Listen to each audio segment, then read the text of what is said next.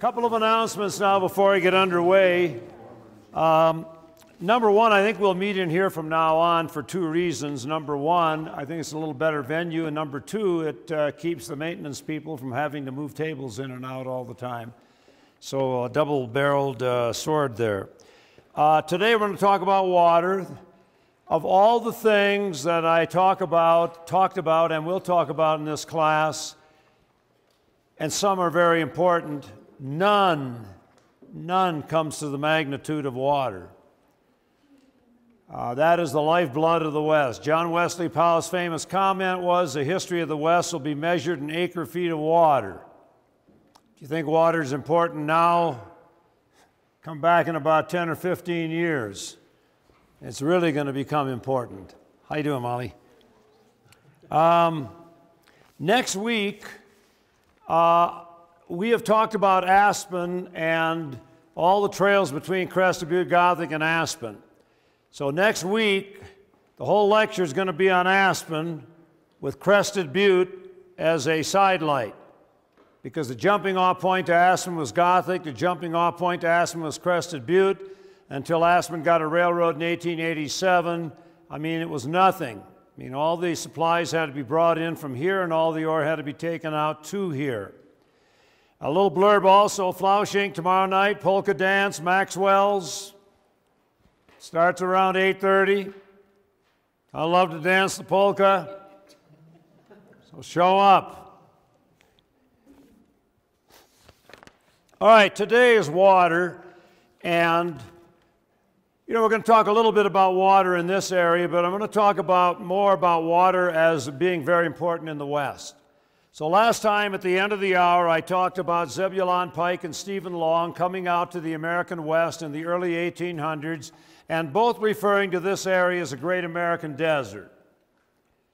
Today, you go into Kansas, Nebraska, eastern Colorado, and you see waving fields of wheat, and everybody said, how could those guys have been so wrong? Well, they were not wrong.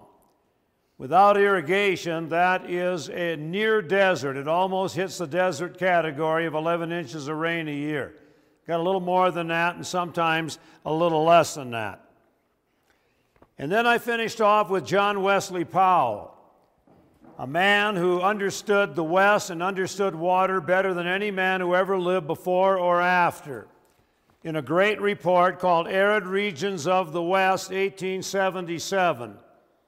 It'll not duplicate what I said last time, except to say that John Wesley Powell believed that without irrigation in the West, you were dead.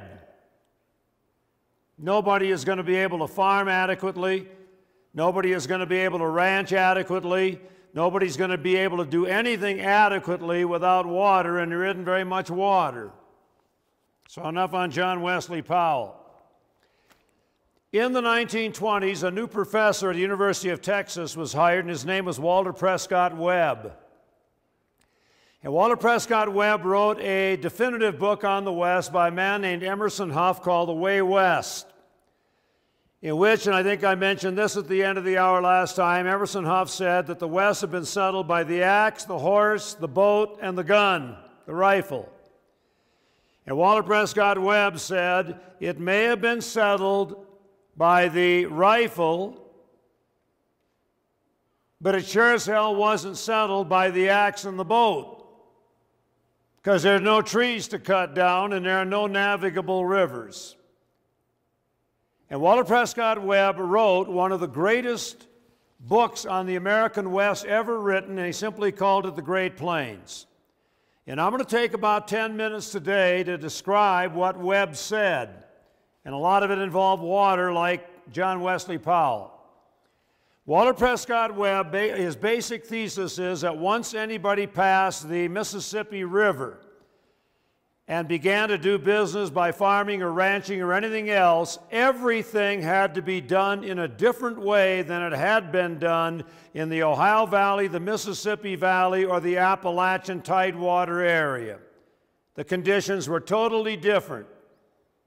So Webb gave 10 geographic characteristics of the Great Plains, of which eastern Colorado was part of, and then he said, here is how each one of those geographic factors molded the area. So here we go in about 10 minutes to start it off today. Number one, said Walter Prescott Webb, the Great Plains is characterized by a level to rolling surface. You're not going over any plateaus, over any mountain passes, not too many turns. You just go right across the prairie. Secondly, he said, it is an area that is unforested. There are no trees out there. The only trees you find on the Great Plains are right alongside of a river or carefully cultivated in one's yard. You're not going through any big hemlock stands or maple forests out on the Great Plains. Number three, said Webb, it is an area of little rainfall, 20 inches or less. Closer you get to the Rocky Mountains, the less rain falls. Down to about 11 inches, 12 inches in eastern Colorado, with the desert category being 11. Number four, said Webb, the Great Plains is characterized by something that we saw a lot of today, high wind velocity. The average wind in the Great Plains, is 10 to 12 miles an hour. Blows all the time. In the great song, Oklahoma, there's a line, when the wind comes sweeping down the plains. And the reason it blows all the time is there ain't nothing to stop it. Number five, said Webb, the area is characterized by tremendous grassland. Before the cattlemen came in, the grass grew up to my waist. And 13 million buffalo had existed on it for 1 million years or more. Number six, said Webb, the area is characterized by a unique form of animal life. Every animal on the Great Plains, except the coyote and the wolf, are grass eaters. This is the theory of evolution. In an area where there's nothing else to eat, if you're not tough enough, you better learn how to eat grass, or, as Darwin said, you either adapt, die, or get the hell out. Those are your options. Two types of animals, the antelope and the jackrabbit, are known for their speed, and they stick to the open country depending on their speed for safety. Antelope can run 55 miles an hour for a mile. Jackrabbit is not particularly fast. He probably go about 20 miles an hour, but if any running back in the NFL could patent the moves of a jackrabbit, they'd be worth millions. Jackrabbit, they say, can turn on a dime and give you some change. Now, I've seen 3 coyotes working together out by Burlington, and they can get a jackrabbit. 1 coyote can't do it, 2 coyotes can't do it, 3 coyotes can. Because a jackrabbit make a fool of a coyote. Running along the prairie about 20 miles an hour, the jackrabbit, wham, right-hand turn, 20 miles an hour, coyote, 20 yards to stop, come back, start chasing the jackrabbit. In addition, all animals on the Great Plains can get along with little or no water supply. Jackrabbit, prairie dog need none. And lastly, all the animals on the Great Plains, said Webb, are extremely shy and had to be hunted with long-range weapons. Number 7, said Webb, the Great Plains is characterized by a unique form of enemy, and that is the Plains Indian. On horseback, not riding in canoes as they did east of the Mississippi River, and totally dependent upon the buffalo for their existence. Clothing, teepees, food, everything came from the buffalo, and the white man knew very early, kill the buffalo, kill the Indian. Number 8, the Great Plains is characterized by very hard soil for agriculture. The first Missouri farmer, if he was able to get a wooden plow into the ground, immediately saw it break. There's no way you're getting a wooden plow into that hard soil. Tramped down by 13 million buffalo and very little rain. That's what made it hard. Number 9, said Webb, Great Plains is characterized by very few navigable rivers. None are navigable year-round. You're not taking any steamboats out on the Platte River or the Arkansas or the Rio Grande or the Colorado. And number 10 said Webb, the Great Plains is characterized as an area that makes up about between 1/5 and 2/5 of the total land area of the U.S. Those are the 10 geographic characteristics. As I always tell my students, you say, okay, so what? And here's the so what as we go back and take a look at them one by one. What about the level to rolling surface? That allowed the cattle drives to come from Laredo, Texas, all the way north. Nothing to stop them. That allowed the California, Mormon, Oregon, and other trails to exist from the east to the west. Nothing to stop them. And that allowed the Transcontinental Railroad. Didn't have to worry about going over plateaus or through mountain ranges. Number 2, what about that unforested area? ABC, for fencing. No wood for fencing. A man named John F. Glidden, DeKalb County, Illinois, 1874, came up with barbed wire. The Devil's Hat Band, the cowboys called it. And in a very famous example, 2 guys who were peddling barbed wire, the ranchers didn't believe barbed wire were going to keep these longhorns in. So outside of Laredo, Texas, they made a corral about as big as this room. And they put about 5 or 6 longhorns in, and they stampeded them. And the longhorns ran into that barbed wire, and they did it about 2 or 3 times, and then, dazed and bleeding, they backed off and refused to move. And that proved to the ranchers that barbed wire would work. Didn't need wood. B, for fuel, you use buffalo chips. There's pictures in great magazines of guys with wagons collecting dried buffalo manure on the prairie and stacking it just like you would wood. Wound together hay, dried corn on the cob, anything you needed to stay alive. Number 3, during the New Deal in the 1930s, Franklin Roosevelt got Congress to pass money to give to farmers to plant jack pines, or what they called shelter belts. In other words, you planted a group of trees right out in front of your house, and they acted as a wind fence or a windbreak. Try and keep that wind from blowing. Go through South Park today, you can see those big iron fences. Those are windbreaks. Keep the snow from going over the road. And then lastly, in the absence of wood, you build your homes out of sod. And a great historian named Everett Dick wrote a book called The Sod House Frontier. You didn't need any wood. The hard sod would do.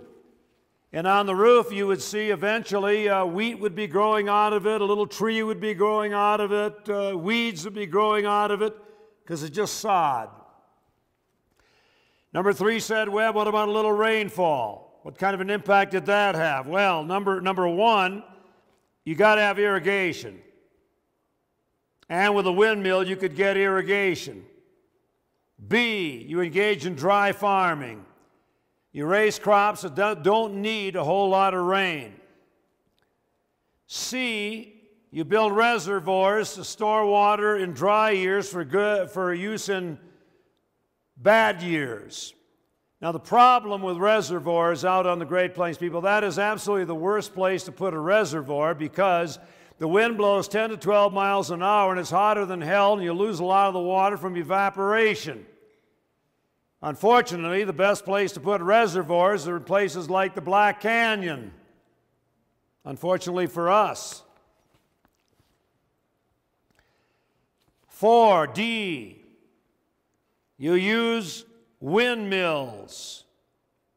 If you don't have any water, you use a windmill to pump water out of underground aquifers, the greatest of which is the Ogallala Aquifer. Kansas, Nebraska, part of Oklahoma, eastern Colorado, and so on. E, You use John Wesley Powell's concepts. F, we're getting desperate now. Dry ice, you seed the clouds.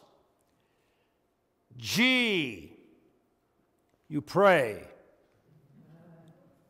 I remember in Upper Michigan, a number of times going to church on Sunday and the priest leading the prayer service. You pray for rain, whatever it takes. Number 4, what about the high wind velocity? Well, the high wind velocity, people, A, has forced the planting of trees in the shelter belt. B, has made the windmill feasible. C, all of the smart people out on the Great Plains were ranchers because they did not plow up the soil. D, the high wind caused the Dust Bowl and caused blizzards. Whenever they get 2 inches of snow out around Burlington or Ray, Colorado, they close the schools and everybody in the Gunnison country laughs.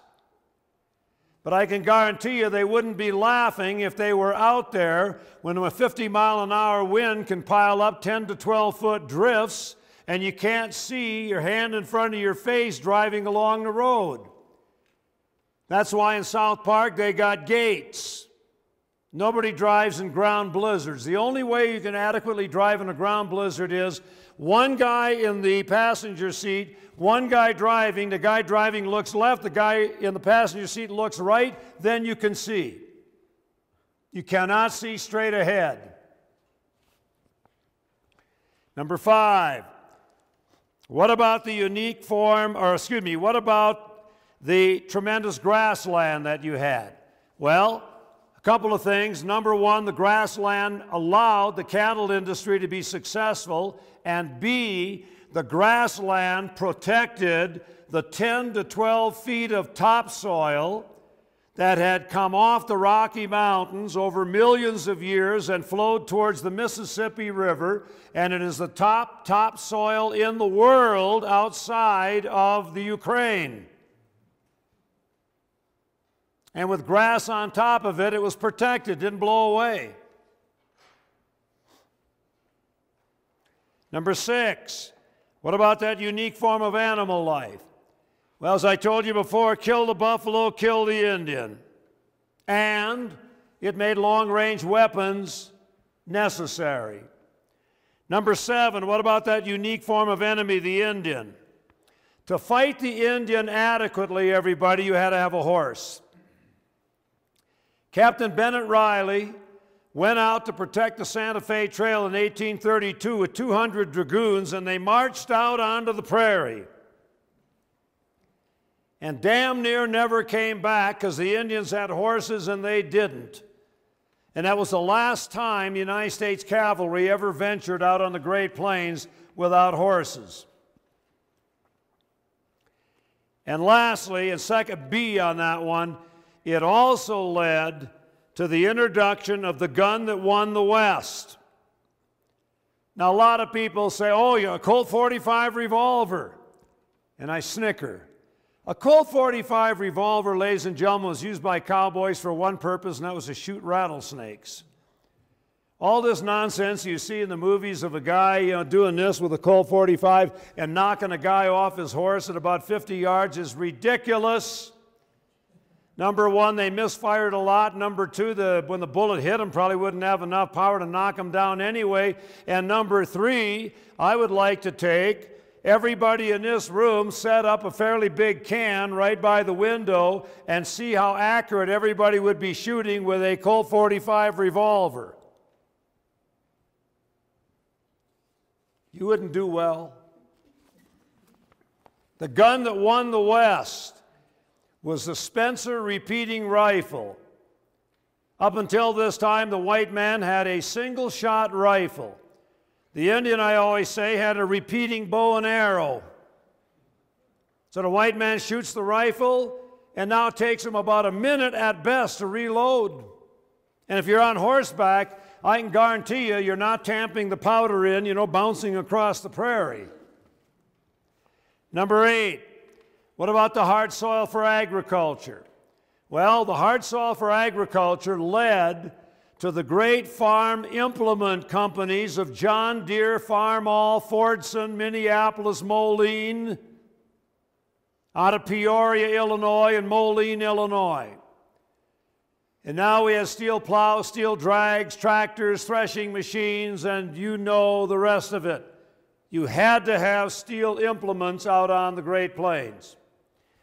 Number 9, what about the very few navigable rivers? Well, A, you needed a horse. B, you got the Pony Express. C, you used the telegraph. And D, ultimately, you used the railroad. And lastly, what about that huge expanse of area that you had? Farmers living 10 to 15 miles apart from each other. A, they were exploited by their representatives because there weren't very many of them, and the representatives could care less. This would lead later on to the coming of the Granger Party and the Populist Party. And the definition of people in the Populist Party is Democrats and Republicans with grievances. And secondly, being isolated out there made them isolationist and conservative and radical and self-sufficient. Enough said. One last thing before we leave Walter Prescott Webb. Anybody wants to read about what really happened out on the Great Plains reads Willa Cather, O Pioneer, My Antonia, E.V. Rovog, Giants in the Earth, Hamlin Garland, The Middle Border, and Maria Sandoz, Old Jules. That tells it the way it was. Willa Cather, one of the things I always told my athletes, reminded them all the time, the end is nothing, she said, the journey is all. The end is nothing, the journey is all. Of the women who lived on the Great Plains, 9 out of 10 had mental illness. 7 children born, 3 die at childbirth, blizzards, dust storms, Indians, no reading material. It's amazing they lasted as long as they did. Enough on the Great Plains. Another great book that tells about the same thing, Wallace Stegner, Beyond the 100th Meridian. Also talking about what Webb talked about, and also what John Wesley Powell talked about. Today, Los Angeles, California has a local water supply capable of supporting 7% of the population. Denver, 15%. Phoenix, Tucson, Lubbock, Las Vegas, a lot less.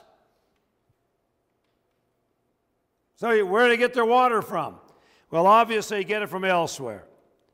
Here's a statistic that is meaningful. The western slope of Colorado has 10% of the population, 33% of the land area, and 70% of the water. Water is where the people ain't. People ain't where the water is. A couple of sayings involving water. Whiskey, they say, is for drinking. Water's for fighting. Now, I got Richard Rosman over here, going to make the rounds with water. I checked with Frank Kugel of the Upper Gunnison today.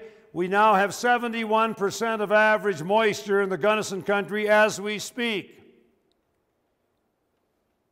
So towards the end of the summer, there may be some calls on the water, and Rich is going to have to make some decisions here based on who's got the best water rights. And it may not be enough for everybody. The South Platte River, too thick to drink, too thin to plow. Water is the most cussed and discussed topic in the West. And ex-Governor John Love, water runs uphill towards money. So here we go. That's the introduction. The early irrigators of Colorado were the Indians of Mesa Verde, 1 to 1,300. They're brilliant. The Indians of Mesa Verde had irrigation on the Mancos River on top of the mesa. As the water dropped down in these canyons, they terraced the canyons and they watered the canyons all the way down, and then they had reservoirs in the Mancos Valley down below.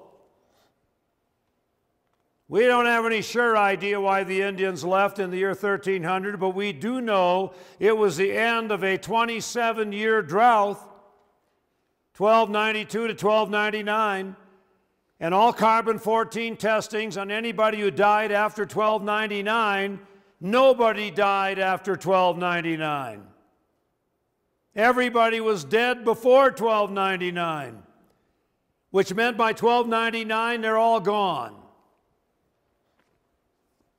You know, we're very cocky, I think, around the world today. Mesoamerica, eliminated by drought. Almost all great civilizations went down primarily because of drought. No great civilization ever lasts forever. The United States will not be any different. It's just a matter of time. Following the Indians of Mesa Verde, a lot of early Mexican people in the San Luis Valley came in, and retired fur traders. When they retired, the great days of the fur trade ended. They didn't want to leave, so they'd have gardens, and they'd irrigate, and they got great crops. So along the Greenhorn, up on the Purgatory River, Fountain Creek, all these areas just east of the Rockies, they had gardens, and the crops are pretty good. David Wall, 1860, irrigated 2 acres of land near Golden and sold his produce to Black Hawk and Nevadaville and Georgetown, all those towns up Clear Creek Canyon, and the results of his irrigation were unbelievable. You get water on that rich topsoil, and you can grow anything. And then, in 1870, a guy named Horace Greeley led the Union Colony out to the banks of the Platte River. He started the Union Colony. And at that point, they began to dig canals.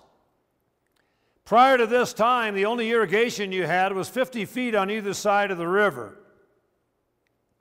Now you're building canals, and you're running it up on the bench lands.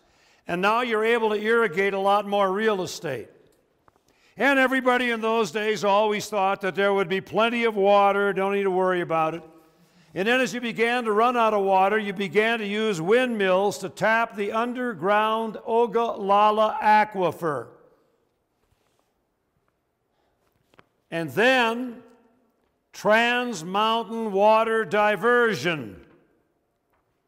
Because the more people who moved in, the more water was used, and this is an arid area, and you began to run out of water. Now, there are 38 water diversions from the western slope to the eastern slope, diverting 500,000 acre-feet of water a year. And here are the big 4, not in order of their importance. Number 1 is the Moffett Tunnel, 1937. How many people have ridden Amtrak? When you ride Amtrak, you go right through the Moffett Railroad Tunnel, Rollinsville and Toland on the east side, over to Winter Park or Fraser on the west side.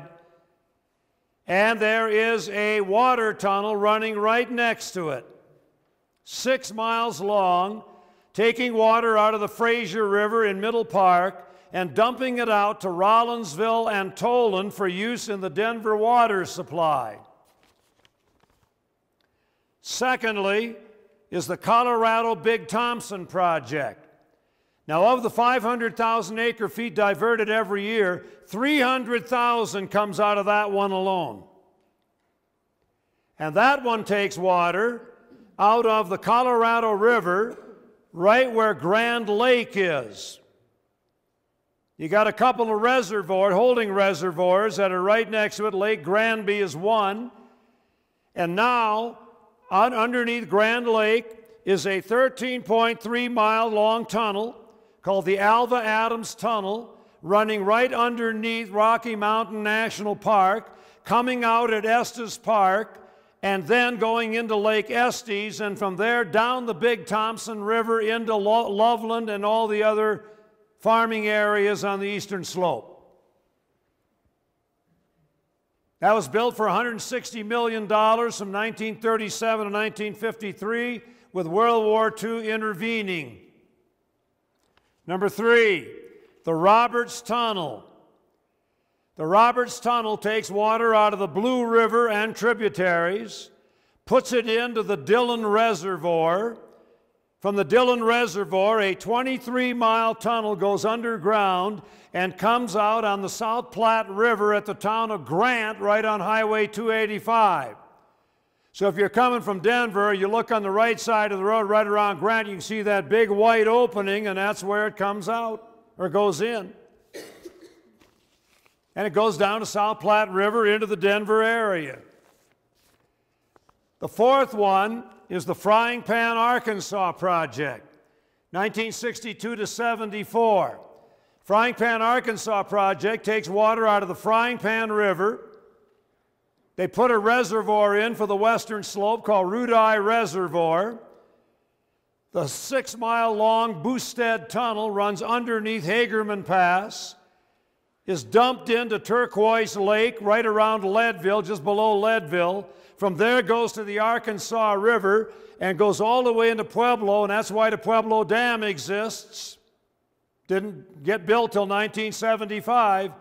And that water goes all the way down into southeastern Colorado to the John Martin Reservoir and into Lamar and La Junta and that area. Now we got one other diversion that's not Trans Mountain. It's in our neck of the woods. In 1901, 2 great men named Fellows and Torrance went down the Gunnison River and the Black Canyon to see if water might be diverted into the Uncompahgre Valley. All the ranchers and farmers in the Uncompahgre Valley, Delta, Olathe, Pea Green, Montrose, Ridgeway, Olathe, they're all leaving. They're going broke. They don't have enough water in the Uncompahgre River. Temptingly, not far away, thunders the Gunnison River through the Black Canyon. Unfortunately, there is a big mesa between the Black Canyon and the Uncompahgre Valley, and that is known as Vernal Mesa. In 1900, a guy named Frank Lazan took some readings, and he found out that the water in the Black Canyon, the Gunnison River in the Black Canyon, was higher than the Uncompahgre Valley. So if you could ever build a tunnel, you could run it by gravity and you wouldn't have to pump it. Fellows and Torrance go into the canyon, 1901, working for the United States government and a new organization just established that year known as the Bureau of Reclamation. Reclamation Service at that time. And they found a tunnel site. And the Bureau of Reclamation began building in 1904. 6-mile tunnel running from the East Portal in the Black Canyon 6 miles to within 8 miles of Montrose. You drive by it every time you go there. Nobody knows exactly where it is. I know where it is. Because I've been in there once legally, once illegally. 1975, I knew the ditch rider, Glenn Phillips, and we went in with a pickup truck. And you got to have the gates open on both sides, obviously. And if you're claustrophobic, I wouldn't advise it. 6 miles in a pickup. Groups built from both ends, West Portal or Luani on the west side, East Portal or River Portal on the east side. They met in the middle 11/100ths of an inch apart. And on September the 23rd, 1909, the President of the United States, William Howard Taft, came and threw the switch at Luani to start the water flowing, saving the Uncompahgre Valley. First great Bureau of Reclamation project in history, the Gunnison Tunnel, 6 miles. Now the Taylor Reservoir exists today because of the Gunnison Tunnel. The Uncompahgre water users out of Montrose and the Uncompahgre Valley own the 106,200 acre feet in the Taylor Reservoir. But they got a better claim to the water because their other water claim goes back to 1910 when the Gunnison Tunnel was built. So they got two pretty good water rights. So those are your trans-mountain water diversions. Now we come, I hate to say it, to court cases. The West is now going to learn a lesson the hard way. Because in an arid area, everybody wanted the water and going to fight like hell for it. Now, before we go on, two definitions. Number one, an acre-foot of water that we are going to talk about is water 1 foot high covering 1 acre. That's an acre-foot. There are two water doctrines in the U.S. One of them is east of the Mississippi River, and it's known as the doctrine of riparian rights. And basically says that you own the water in the river as you can use the water in the river as it goes by your property. Almost any amount, with two qualifiers. You can't take so much out that you stop steamboats from operating, and you can't take so much out that you stop mill wheels from operating. Well, I submit to you that if you're talking about rivers of that size, you're not worried about some guy taking a little water out as it goes by his property, because that's a water-rich area. That ain't going to work out in western part of the United States. And as a result, we adopted a water doctrine used by the Spanish and the Mormons, and it was known as the doctrine of prior appropriation, which we have today, which has two rules. Number one, first in time, first in use. If Vandenbush comes into the Crested Butte area in 1878 and I file the number one water right on the Slate River in a dry year, everybody goes dry except me. I'm the last guy going dry. I get the number one water right. And secondly is, use it or lose it. Nobody can hoard water, and if you can't prove that you can make beneficial use of the water, you've got to give it up to other people who can. That's doctrine of prior appropriation. First court case, Kansas versus Colorado, 19-1-19-7. Took 6 years. The United States Supreme Court decided it. Immediately, the federal government said, some of the land that you guys are talking about is federal land. Don't worry about the court deciding it. We'll take care of it. And the Supreme Court, number one, said, bug out. Federal government's not going to decide anything. This is a matter for the courts. This involved a case involving two different water doctrines. Sort of. Kansas adopted the doctrine of riparian water rights in the eastern part of the state because they didn't want to say they were a desert. Everybody today, hell, they advertise it. Come to the desert. I can't believe it. When I grew up, nobody wanted to go to the damn desert. And I guarantee you, nobody's going to the desert today except for one invention that came about 60 years ago known as air conditioning. I'd like to see how many people be living in Las Vegas without air conditioning, or Phoenix, or Tucson, or a lot of other areas. So Kansas, riparian rights. Colorado, doctrine of prior appropriation. Kansas sued Colorado and said that farmers upstream are taking too much water out of the Arkansas River, and Kansas farmers don't have enough water later in the year to use the water. Supreme Court said, aren't you guys taking water out of the Arkansas River and denying the people in Oklahoma downstream the right to use theirs? They said, yeah. Scrap that argument. Scrap that one. Colorado said, we believe in international law. And Colorado's international law said that wherever the water headed, if it headed in a particular state, wherever the water heads, that area controls the water. Screw the people downstream. In all the great rivers head in Colorado. In the court decision, the Supreme Court said that Colorado won the case, that Kansas could not prove any harm done to them. And while Colorado was celebrating, something else came over the ticker tape, and somebody said, "What else is coming in we haven't seen?" He said, "Something about equitable apportionment."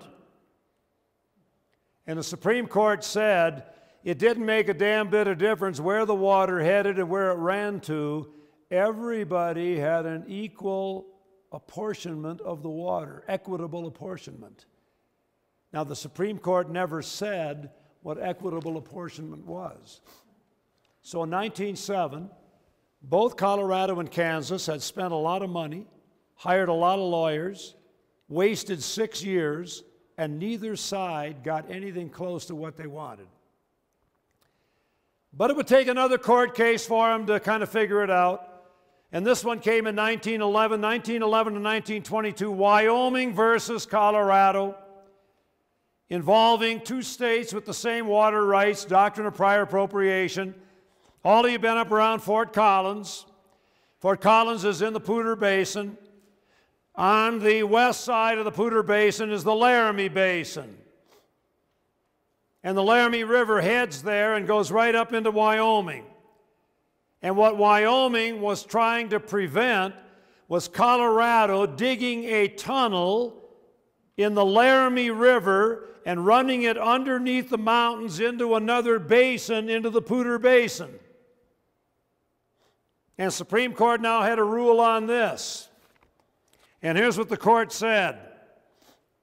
Number one, the doctrine of prior appropriation applies to interstate as well as intrastate streams, which means, and this is number two, it is perfectly legal to take water from one state and move it into another state and from one basin into another basin. Nothing wrong with that. So Colorado's starting to celebrate, but the Supreme Court said the only water that could be diverted in an underground tunnel is water that Colorado had rights to.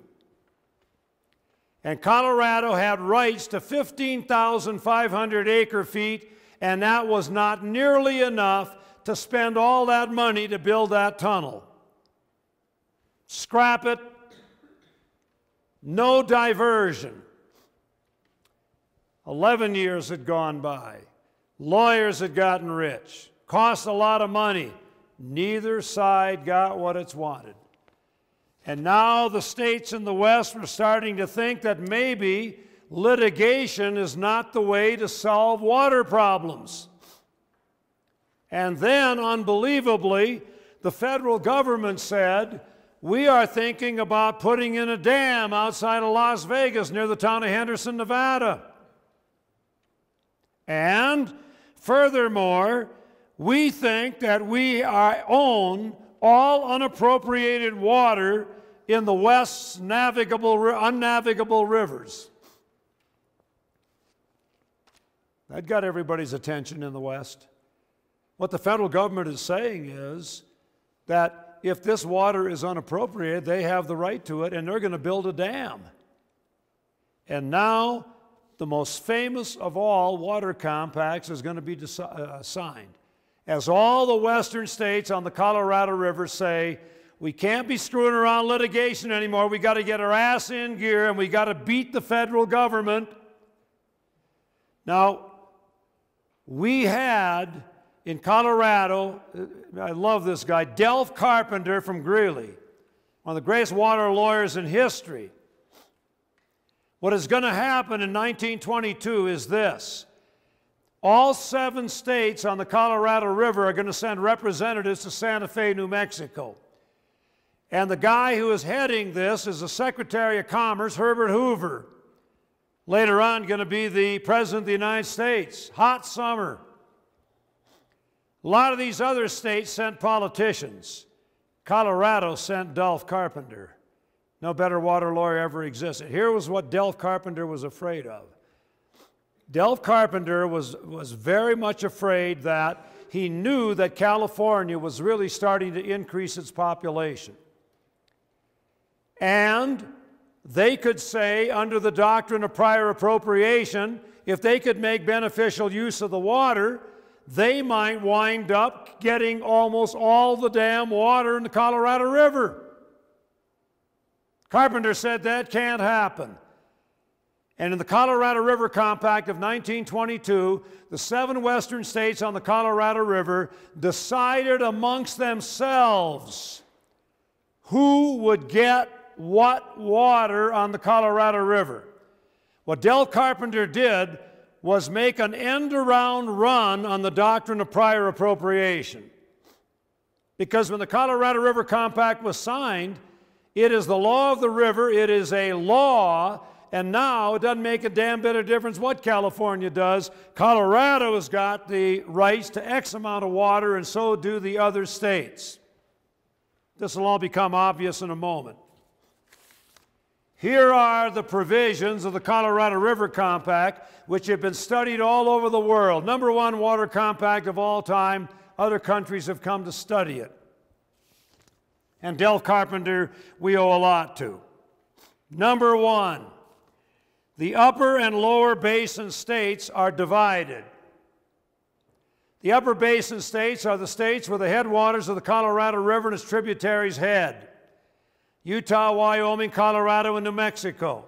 The lower basin states where the Colorado River goes to, Arizona, Nevada, California. The dividing line is a spot on the Colorado River where a Mormon missionary used to ferry people across, known as Lee's Ferry, better known today as Page, Arizona, or the site of the Glen Canyon Dam. Anything below that? Lower basin. Anything above that? Upper basin. That's number 1. Number 2. In all the testing that had been done before this time, it was assumed that the Colorado River produced 20 million acre-feet of water every year. Since that time, we have found out that the Colorado averages 14.2 million acre-feet of water a year. Testing is better, and we went through a bunch of wet years prior to 1922. So the upper basin states, now with this in mind, agree that they will allow 75 million acre-feet of water to pass by Lee's Ferry every 10 years for an average of 7.5 million acre-feet every year. That ain't call for more some years, but then they got to give less in another year. 7.5 in, no problem. They get 7.5, we get 7.5 in the upper basin. We got 5 million in reserve, right? 20 million acre-feet. And then we find out there's only 14.2. And we've agreed to have 7.5 go downstream, which means all that's left for the upper basin is 6.7. 7.5, 6.7 equals 14.2. Now, point number 3. This is a lesson to everybody, especially the women here. I'll use these people as examples. You never say forever.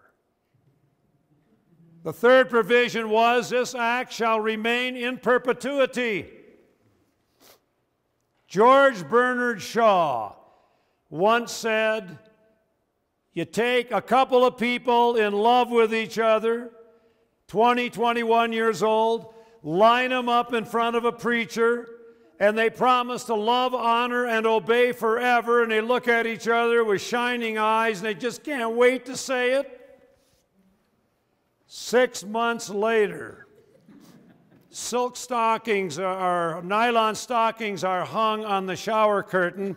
What's your boyfriend's name? Tim. Tim says, honey, would you please take the nylons off the shower curtain? And she says, I'll do that when you put the damn cap on the toothpaste so it doesn't get hard when I squeeze it out. Individual differences pop in. And Shaw said, what you should have said was, We'll promise to love, honor, and obey for 6 months, and then we're going to take a look at it.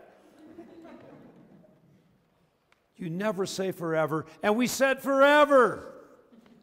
We should have said 25 years, and then we're going to take a look at it. But it's the law of the river today. We are committed to send 7.5 million acre-feet downstream. Number 5, ominous. Any excess water goes to the area of greatest need. There are 9 people living in Las Vegas. 500 maybe in Phoenix. 14 in Lubbock. 500,000 in LA.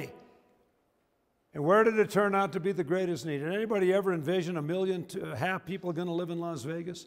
2.5 in Phoenix, 36 million out in California, 8 million in LA? Hell no. But there's the greatest need right there. Number 6, navigation and power are secondary to domestic and agricultural use. Let me say that again. Navigation and power are secondary to domestic and agricultural use.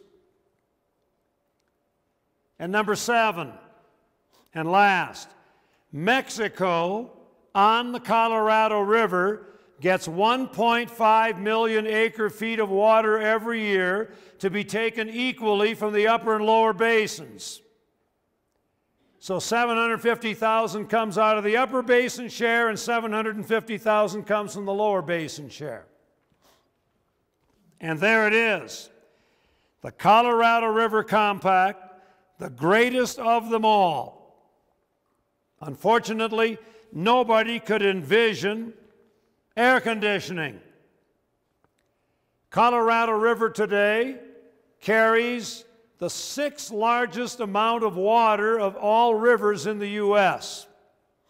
So it's not a particularly big river, but it is the most important river in the West because it is the only source of water in the Southwest. That's Colorado River Compact. Now we got another problem. The 4th District representative from the Western Slope was a man named Ed Taylor.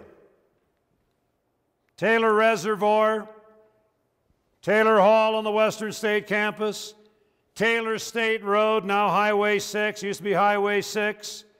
He was the head of the House Interior and Insular Affairs Committee, 1908 to 1941.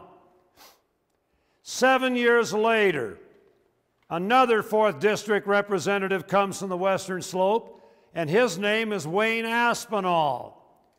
Born in Ohio, moved with his family to Palisade at the age of 8. They had peach orchards. Wayne Aspinall served in World War I, Colorado legislature 1930 to 48, and now in 1948 he is elected 4th District representative. And inside of 4 years, he becomes the chairman of the House Interior and Insular Affairs Committee, responsible for all water and land legislation in the country. Now, we had the water workshop starting at Western about 1970. And Wayne Aspinall came every year. And I got to know the guy very well. Got a lot of correspondence still from him.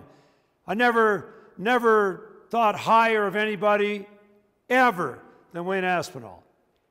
Glenn Saunders, the head of the Denver Water Board, told me that when experts testified before Aspinall's committee on a certain thing, Aspinall knew more than they did. One day, Representative Phil Burden of California, 5 terms, Democrat, same party as Aspinall, made a comment in the paper, which was true. He said, Aspinall's committee is so tough that when you want to go to the bathroom, you got to raise your hand. 5-term representative got to raise his hand. Aspinall didn't like it. And Phil Burton was in his office at 8 in the morning the next morning. And Aspinall said, Phil, are these comments true? Well, I said, yes, Mr. Chairman. I said them a little bit in jest, though. And Wayne Aspinall said, Phil, you got a little river and harbor bill out there in San Diego that you're interested in, aren't you? And Phil Burton said, I certainly do, Mr. Chairman. Wayne Aspinall said, do I need to say more, Phil? No, sir, Mr. Chairman. The idea was firmly implanted. No more talking to the press. No more embarrassments. Otherwise, kiss that sucker goodbye in San Diego. In the early 1950s, it became obvious that when the people in the lower basin states wanted water later in the summer for irrigation, there were not enough holding dams in the upper basin to send the water down. They had plenty of water in the spring, but then it all ran off and you had nothing to hold it.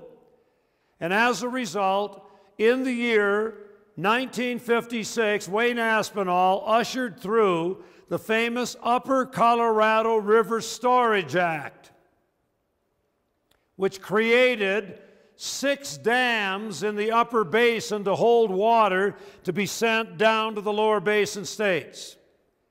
3 of them are within 50 to 75 miles of us.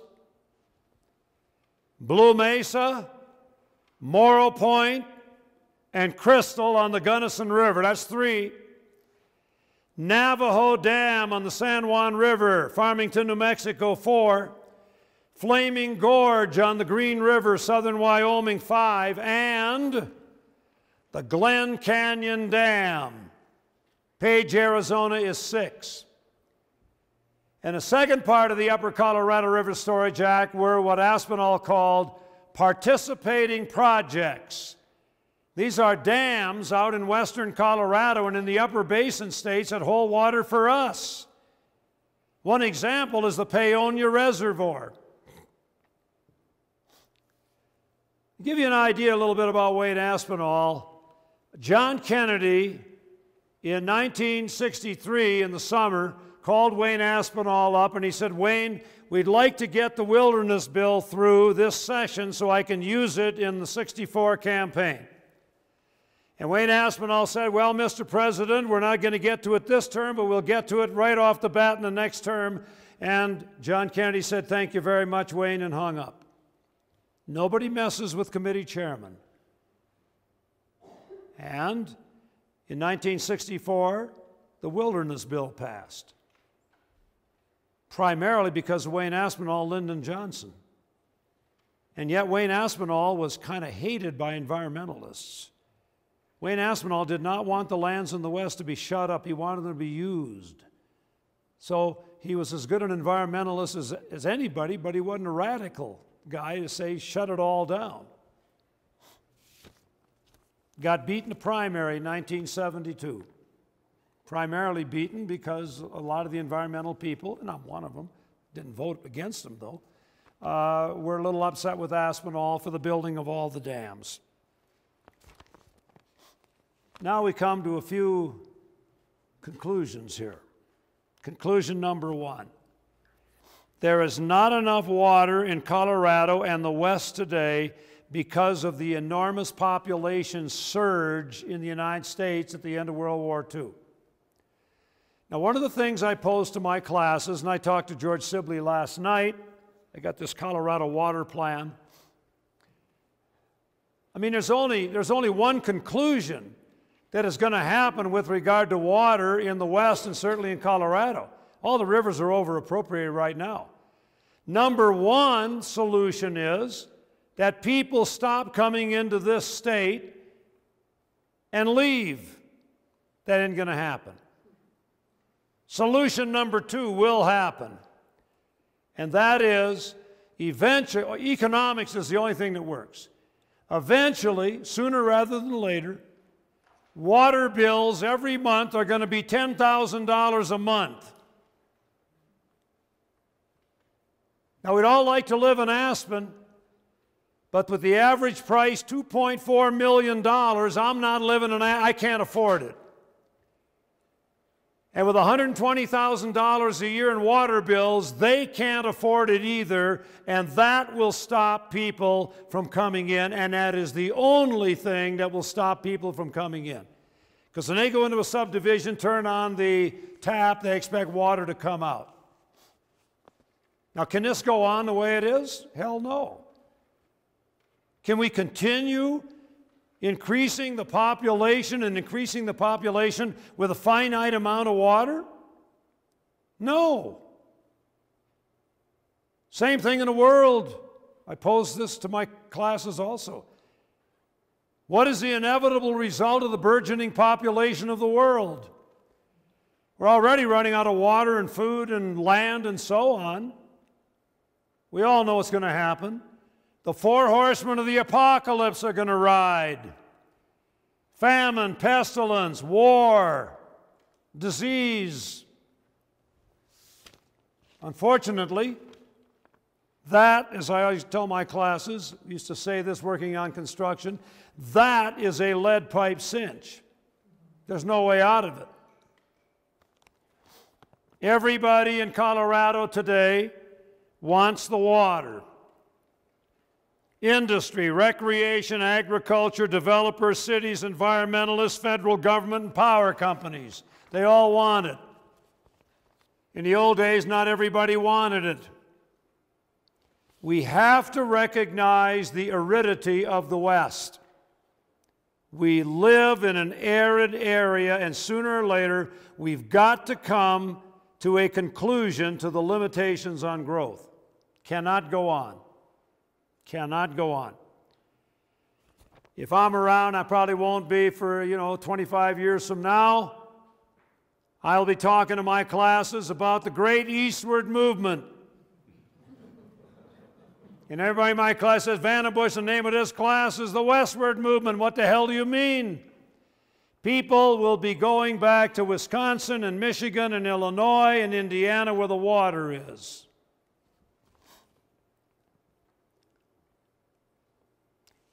The western slope and the eastern slope will continue to have confrontations. They've already dried up South Park. They've already dried up the area around Rocky Ford on the Arkansas River. Now, whenever, and I've expressed my opinions to Mr. Kugel and George Sibley on that Governor's Commission, whenever the Front Range and Denver and the Eastern Slope wants to negotiate with water, their idea is, as John Kennedy said about Nikita Khrushchev, what's mine is mine and what's yours is negotiable. Not one drop across the divide. Conservation, no bluegrass lawns, less people. That's the only answer.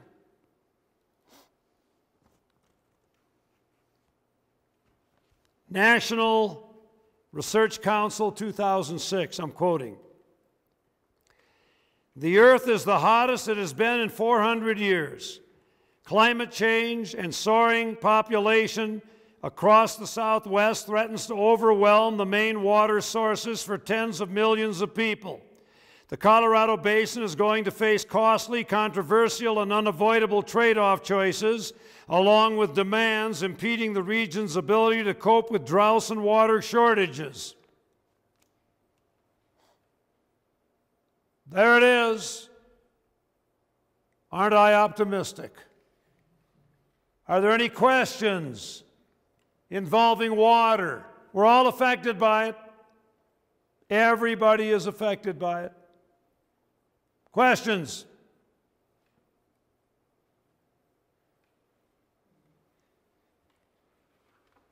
Let's take a, Sam. Wayne Aspinall in the primary in '72. A good friend of mine, he also talked to the Water Congress, and what was the question? Who ran against Aspinall and beat him, started with an M, Morse or something like M-O-R-S-E. Really good guy, he's a lawyer from Aspen. Top of the line guy. We had Wayne and Morse at the same social, and Wayne Aspinall is an old style guy, and he wouldn't talk to him. This is a Democratic primary. Wayne never got out of the Democratic primary. But, you know, he was in his 70s then, but, you know, top of the line guy. So in other words, in western Colorado, from 1908 to 1972, outside of 7 years during the war and a little before and after the war, we had 2 congressmen from the 4th District, Ed Taylor and Wayne Aspinall, and both were the head of the House Interior and Insular Affairs Committees. At the beginning of class, you mentioned the percent of snowpack. What did you say that was? Right now, 71%. And who came up with Frank Kugel, Upper Gunnison water. Yeah. Okay, thank you. That's right on the nose as of today. Okay, I heard 62. Yeah. If you could look into your crystal ball, given the statement that you said that whiskey is for drinking, water is for fighting, you also implied that forever perhaps may not be forever. What do you foresee the future battles, you know, in western United States over water? You know, the Gunnison country and Colorado, western Colorado, has a great ace in the hole. And the ace in the hole is that we are committed to send 7.5 million acre-feet downstream to California. They're never going to take any water out of this basin because the water is already overcommitted, and that came out in a court case about 8 years ago. Now, there's another something, though, that might affect what we're talking about here, and that is what we call the public trust doctrine. And the public trust doctrine basically says that the environment and fish and trees, etc., have a right to the water. And that is now coming into conflict with the doctrine of prior appropriation. Now, the worst way to solve these problems is in a court of law, but it'll probably go to a court of law, because we're not smart enough to solve our own problems. That's why I give Governor Hickenlooper a lot of credit. He's got a Colorado commission trying to come up with a water plan. We have no water plan.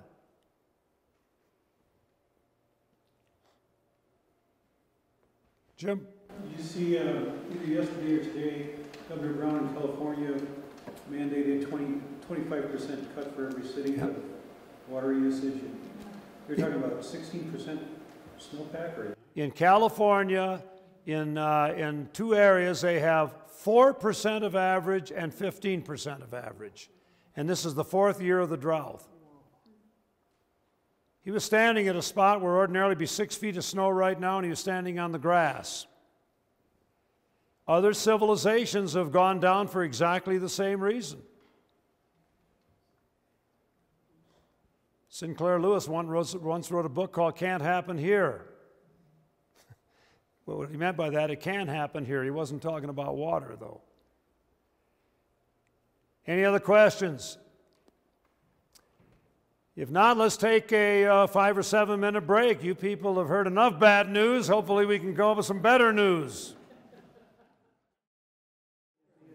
A couple of people have asked me, folks, I bring this up to all of you, that Crested Butte itself has been growing pretty well.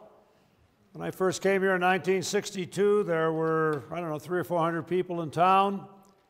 Mine had closed, railroad tracks taken out, school left, 1967. In the Denver Post, I get a nice article I cut out, said, is Crested Butte going to become a ghost town? And then when the school got started, I remember there's always been a big division between Gunnison and Crested Butte. Never could quite figure out why. And I think it had to do in the early days of Crested Butte having a lot of immigrant people, and the people of Gunnison thought maybe they were a little bit better. Today, most of the money's in the north end of the valley. I think the worm has turned. But when the school was built, again, a lot of people said, you know, they'll never have enough kids fill that school up. And then they had to put an addition on. And then they had to put another addition on. And I was there a couple days ago to talk to the 3rd, 4th, and 5th graders, and it looks like down the line they may be putting another addition on. How many people do you say in the school? What did Stevie say? 640 kids in the school. 640. How many people in this room, most of you from Crested Butte, think that growth has gone far enough in Crested Butte? Let's see the hands. Yeah, even if you're leaning one way or the other, let's see the hands. You got to go one way or the other. We got one, we got two, three, about 8, 9 maybe. How many think we got room for more growth? Let's see the hands. Come on, folks, don't be academicians. Get them up. So you maybe an even split. Maybe an even split. There's an annexation going in, right? Maybe. They going to take that dump out or not? That's what they said they would do. 24,000 cubic yards of dirt. Wow. We're going to have Schmidt, Fitzpatrick, Huckstep. They'll be here one of the last days of the class. You can ask all the appropriate questions to those guys. But Crested Butte is a microcosm of every other area we've talked about. We are extremely fortunate in that we are at the headwaters of the rivers where there is no salinity.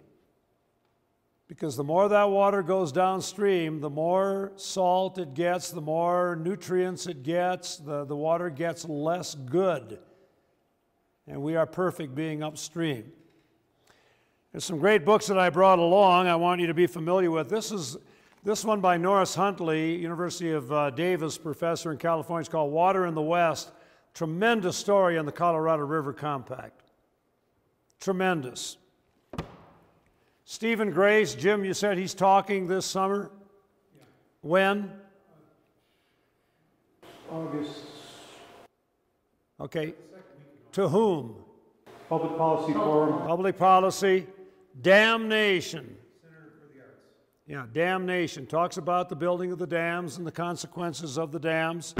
A lot of you heard of Mark Reisner, who's appeared at Western. Cadillac Desert. Tremendous. And here's one, it's kind of a scientific study, also by Mark Reisner, with a foreword by Bruce Babbitt, who used to be the Secretary of the Interior. Overtapped oasis, reform or revolution for Western water. So there it is. Now, how many people in this room were kind of in favor and like whatever USA? Let's see the hands. I had a good time. I enjoyed talking to those kids in the hot tubs. I enjoyed being in that big bowling ball and knocking the pins over. I enjoyed listening to the mariachi band. And that was some pretty good publicity for Crested Butte. But the bottom line that I'm trying to get to is when I came here, there was nothing up in this end. And now, they tell me there are more people living in Crested Butte South than Crested Butte. 2,100, Crested Butte 1,500, Meridian Lakes, Trappers Crossing, River Bend. Put them all together, 5,000 people living in the north end of the valley out of a population of 14,000.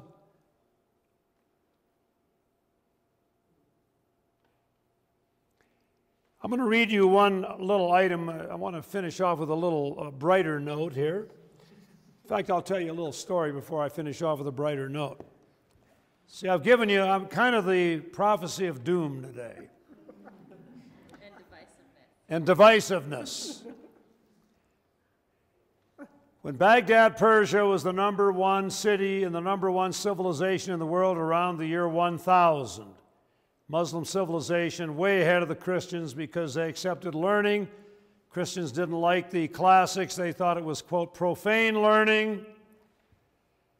A great story was told of a master who had a big estate outside of Baghdad who sent his servant into town to stock up on supplies for the next month, as he had done many times before. And the servant came back very early and without any supplies. And the master said, "How come you're back early and where are the supplies?"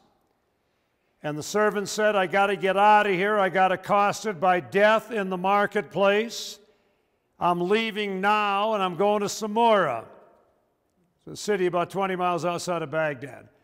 You know, there's a lot of fighting went around Samura. Whenever I think of Samura, you know, our guys are out there fighting now. And the master said, you go ahead, go to Samura. I'm going down to the marketplace and find out what the hell happened with the guy you call Death. And went in the marketplace, and he did run into Death, and he talked to Death, and he said, why did you jostle and threaten my servant in the marketplace? And Death said, I did not jostle or threaten your servant in the marketplace. I merely expressed great surprise that he would be here in Baghdad today when I got an appointment with him in Samura tomorrow. That is the death instinct of Sigmund Freud. Que sera, sera. Whatever will be, will be. Dr. Carl Menninger talked to the Psychological Association, 1952, got a standing ovation, which means it doesn't make any difference what the trends are. Something may happen in 15 years that we never heard of. I never heard of a damn computer in 1960. I still have a manual typewriter and plenty of ribbons to last.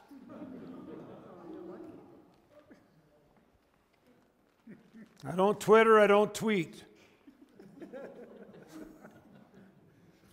So those things can happen.